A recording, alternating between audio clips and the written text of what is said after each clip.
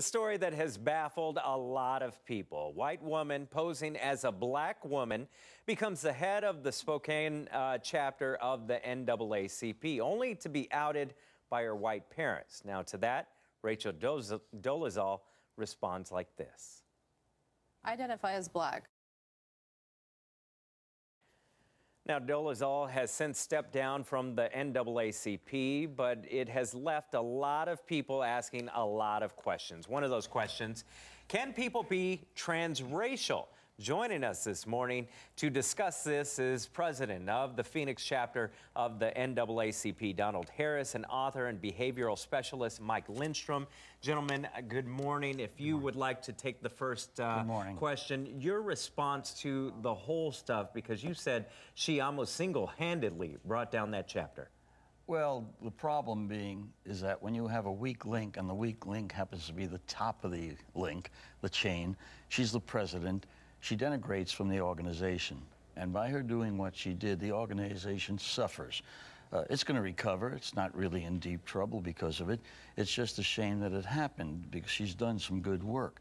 But the basic problem here is when you see that she uses it as a sword and as a shield. Yeah. She gets herself a 4-year scholarship to Howard University, as I understand, because she's black. And then she gets denied a scholarship program for the master's program at Howard because she's white, and ends up suing.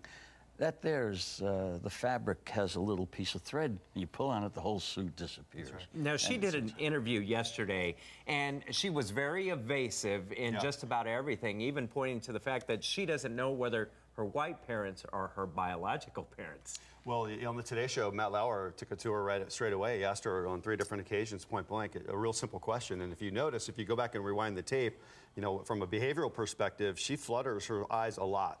When somebody is absolutely congruent about what they're saying, they look you right in the eyes and they tell you without blinking the truth. So there's some behavioral things going on there. Even as late as last night, she's now claiming that, you know, her parents can't prove that that was her birth certificate. So she's kind of backed into a corner herself. It's really unfortunate because it's kind of a slap in the face to so many people in this whole thing. Let me ask you, Mr. Harris, because you're a Jewish man, you're the head of the Phoenix chapter. I am? Yeah, yes, as you've told me. You're the head of the Phoenix chapter here. Have I just been outed? And you see, you might have. And you say, so that points to the fact that it's not about race, it's about what she's done in that position. Correct. And the problem being is she could have gotten along in life in this particular area, in this arena, as a civil rights advocate, doing everything she's done without cheating, without lying. Because once she's done that, you get into the realm of fraud. That's right. Yeah. And you got to look people in the eye. That's Is that correct? That's right. And that's been the problem with this whole thing, is that she lied along the way. You know, she can't have it both ways. Like you said, you can't use it on both sides of the sword. If she would have been confronted originally and she said, look, I am a white person by birth, but I've identified with the black community, you know, through her upbringing and all the things, but I am a white person, but I believe in the cause, we wouldn't even be sitting here talking about this today. It's all the lies back and forth. You can't have it both ways, and I think that's been the problem. A one-word answer, is there such a thing as transracial?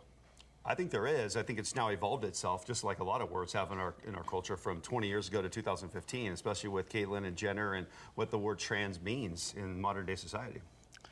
I understand trans fat, but I don't understand transracial. With all due respect, I think that's bullshit. Oh, get that bleep button. All right, well, we have the answer there. Thank you very much, gentlemen, for stepping in today. Thanks, Al. Thank you.